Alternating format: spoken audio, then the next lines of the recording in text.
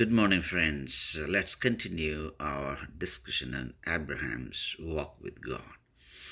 Abraham, a great man of faith, he cultivated the habit of knowing God and spending time with God, as we discussed in our previous video. Though he was so close to God, at times he also did a lot of mistakes. But one thing that we learn from him is he pitched his tent with an intention to know God.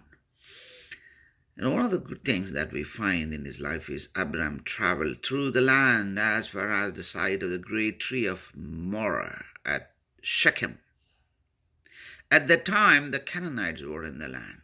The Canaanites were the wicked people, a land filled with wickedness, idolatry, adultery, and fornication, whatnot. What all we see today, the perversion in the society, it was there even in his time.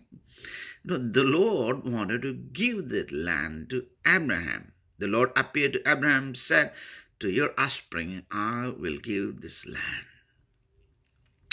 To your offspring I will give this land." Now God gives his land to his people when they walk with him. This is the promise God is given me today, this morning. The Lord said, "To your offspring I will give this land." I moved from India to this US, and my children are prospering. My children are experiencing God. We raised our children in the fear and in the knowledge of the Word of God. And we left them here. They became missionaries in this country. This country, particularly US, need missionaries. Want this land, send missionaries to across the world. But today, there is a great need. This land needs missionaries who can preach the gospel without compromising. Without compromising, we need preachers who can preach against pornography, adultery, divorce, euthanasia, abortion, and whatnot. Everywhere I see people with compromising mindset. When you speak against sin, people will be against you. That's what I found here. When you try to touch the concept of sin, people try to touch you. But that's okay. They did the same thing to Jesus.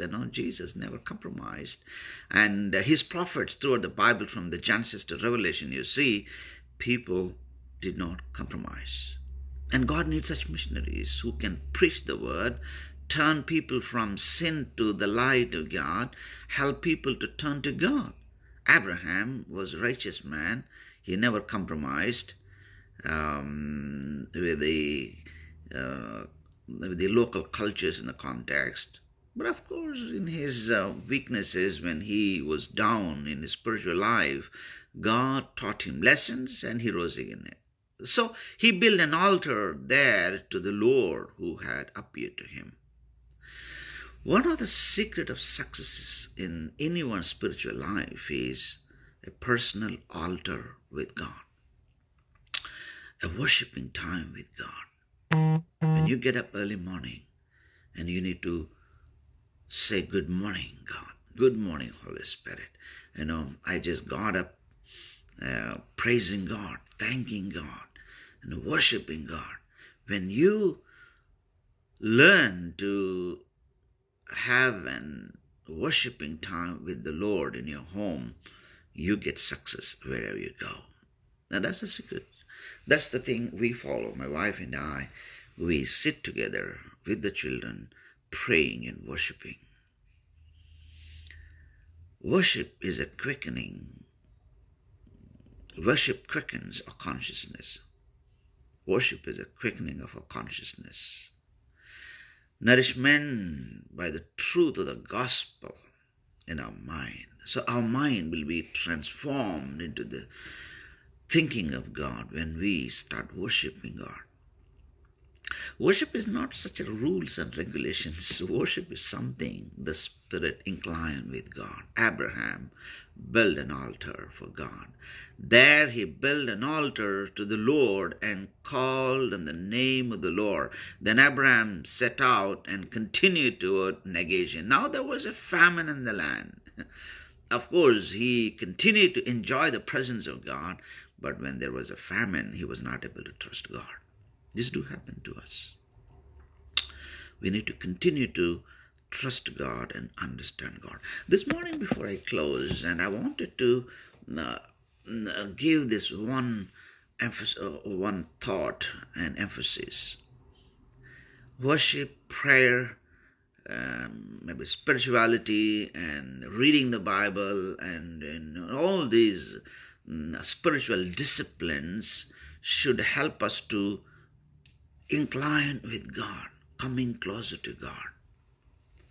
You know, Jesus in John's Gospel, he clearly says to his disciples, in that prayer, he says, Heavenly Father, as I am in you, you are in me, let them be also in us. He was praying for disciples, the unity concept.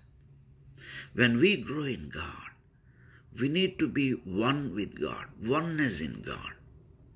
As an Indian, from growing up in a Hindu philosophical system, I understand this very clearly, because the Indian concept is oneness with God is the devotees, the bhaktas, the worshipper has a great desire and a passion to be one with God.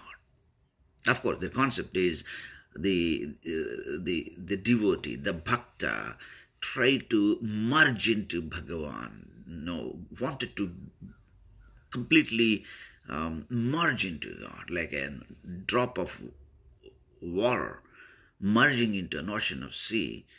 The human beings try to be one with God.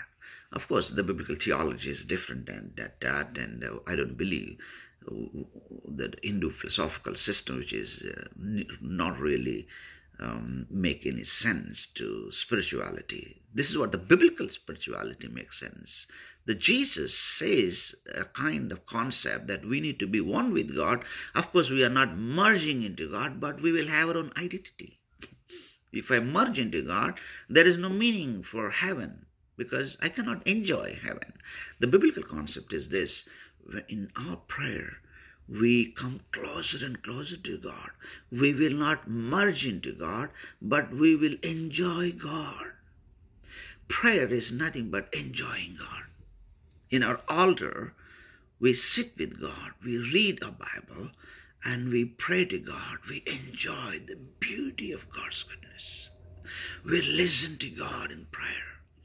That's what we need to cultivate in our lives. Abraham developed that attitude of knowing God. God speaks to us when we come closer and closer to God.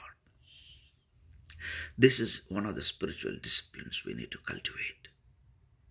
We cannot learn this by reading books or attending schools. It is an experience with God, the anubhava of God. The more we come closer to God, the more we realize who we are, and we come closer and closer to God. May God bless you today and enjoy the day. Let's continue this teaching. I encourage you to be in touch with me if you are blessed. Keep some statements here, or if you have any prayer request, ping me privately. I can pray for you. Let me pray for you before I conclude. Heavenly Father, I thank you for this blessed Monday morning here. Pray that this Monday may become a day of joy, peace, and happiness. Whatever we do, we may glorify the Heavenly Father. We may continue to reflect the nature of Christ in our attitudes, in our actions, and we may continue to lead people from sin to the light of God, the Lord Jesus Christ. Our discussions, our relations, our attitudes, everything may reflect the nature of Christ. I pray that you give us opportunities to help people to know God. I pray for my viewers. If anybody is sick, I pray that you heal them. whatever they need, they may get from the Lord Jesus Christ. I release your heavenly blessing on them. With all the authority from heaven, in the name of the Father, Son, and the Holy Spirit, I pray that your blessings may come in a special way. Father, we thank you today. Help us to enjoy the grace of God. We pray this in the name of our Lord and Savior Jesus Christ. Amen. Amen. Thank you, my friend, for watching. Let's continue to build our relationship in Christ. God bless you. Have a blessed day. Bye-bye. See you.